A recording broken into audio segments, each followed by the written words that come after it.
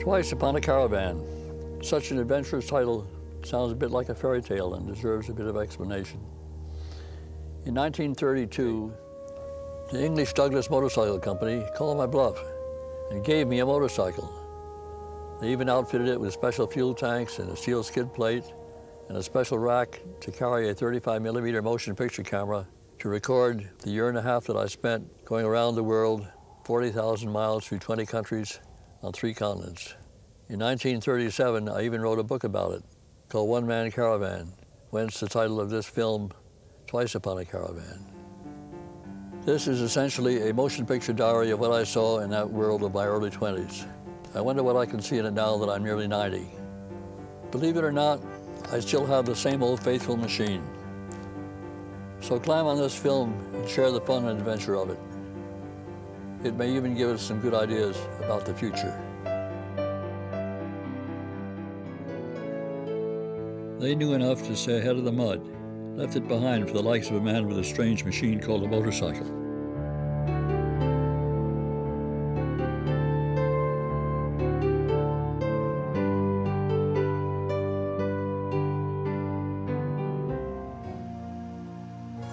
My perceptive cameras were teaching me lessons I never dreamed of.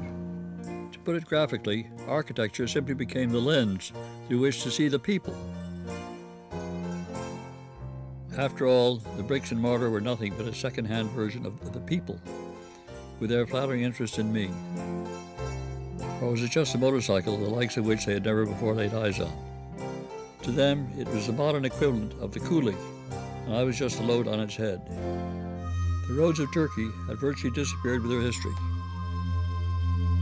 Once upon a time, Asia Minor was a green and wonderful plateau, worth conquering and reconquering.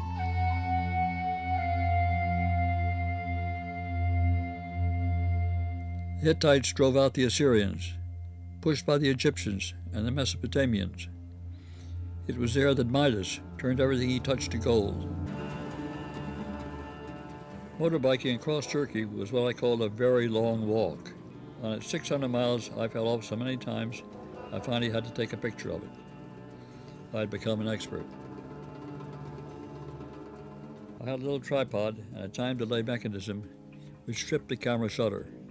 I would set up the motorcycle with its engine running, go and start the 10-second time delay on the camera, run for the bike, and ride back into the picture.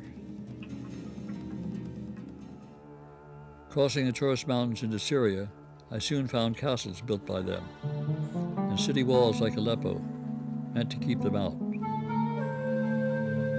But the native architecture was still more interesting. Little domed villages dot the landscape, and occasionally one was a gas station.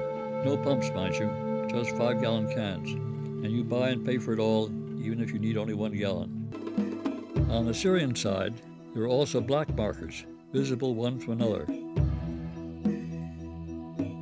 So the 250 miles to Rutbah Wells in the middle of the desert was spanned between that dawn and dark. On the Iraqi side, the signs changed to 5-kilometer intervals, regardless if in a wadi and out of sight. Elephants are used for all sorts of projects in India. How would you like to have an elephant lead your wedding procession? Here is one ahead of the young groom. And here are 2 noble Rajput warriors, ready for battle if any emperor tries to steal your beautiful bride. And behold, the rest of your future relatives.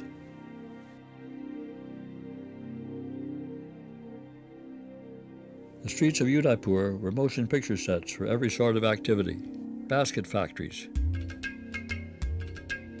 I was on a journey of exploration, not only of the ways of the world, but even more so of myself and my ability to understand those ways. I was looking at everything, but how much was I seeing? To the often asked question of my being homesick, the answer now came that hereafter home would be wherever I then was. And loneliness, I came to realize it was essentially looking in the mirror and seeing no one there. It was up to me to make something of myself that at least I could see. And this wonderful look at the world was an incredible opportunity to learn how.